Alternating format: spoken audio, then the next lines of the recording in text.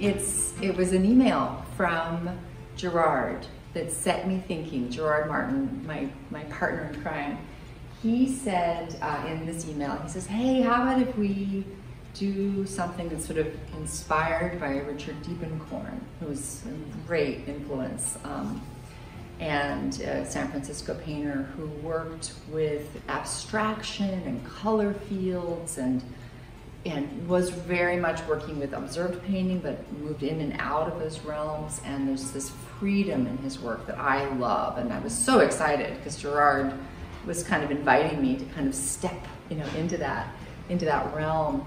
And so I began working on this series of pieces that had that expressiveness that I kind of was longing to jump into anyway.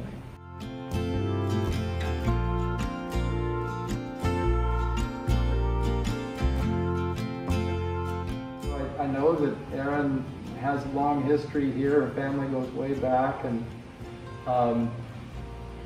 I was the first generation. My dad was from Ireland, which incidentally looks an awful lot like this. But yeah, so this is the only home that I've ever known. But so yeah, Erin and I think we have that unique perspective, which this is not only a beautiful place, but it's the earliest memories that we have. So it's yeah, it was very much that kind of endeavor for me. Getting photo reference and working from that, but then just kind of putting the photo reference down and going, this is the way I remember it, and this is the way it is in my head. So this is how I'm going to paint it.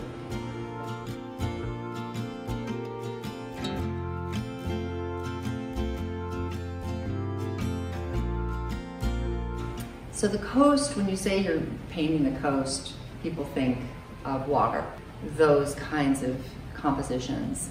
And living here, I was born here, and my experience of the coast is that, but it's also those places that are inland and those places where people live. And I think that the life of Big Sur really is lived in these deeper, less visible spaces.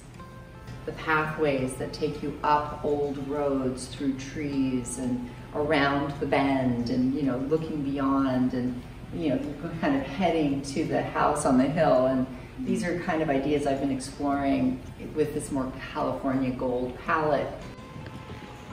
I was actually at Monastery Beach painting, and I've been painting at Monastery Beach in Carmel on Mondays since September 2020, and it was the one place that I would find myself going and meeting up with this group of local women, and we would each set up somewhere socially distanced from one another and just paint all morning and then have a picnic. And on this particular day, I had forgotten my palette at home. And so I was just squeezing paint straight onto the surface and scratching it and scraping it and pushing it and manipulating it. And it was just this way of working that was completely direct. And I either was going to go home empty-handed or I was going to keep going. And I just was flying through these supports, just one after the other, and found that something was happening that was really, really exciting to me.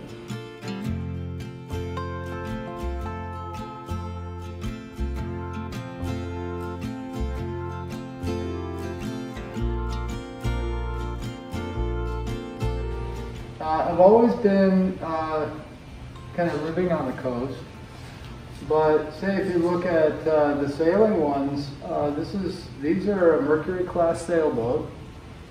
And these are, Carmel Bay. Generally, this is Carmel Beach, and you can see Point Lobos and Pescadero Point. And this is where I grew up. My dad and I, my brother sometimes, but my dad and I would sail these. My dad was the Commodore down here at Stillwater Yacht Club. And I was just a little pier rat that kind of lived my whole summer on that little pier, and we would jump off the pier and snorkel and eventually scuba dive, and yet sailing was a constant. And it's just a memory that I'll never forget. It was a wonderful memory for me, and that was the inspiration to paint these.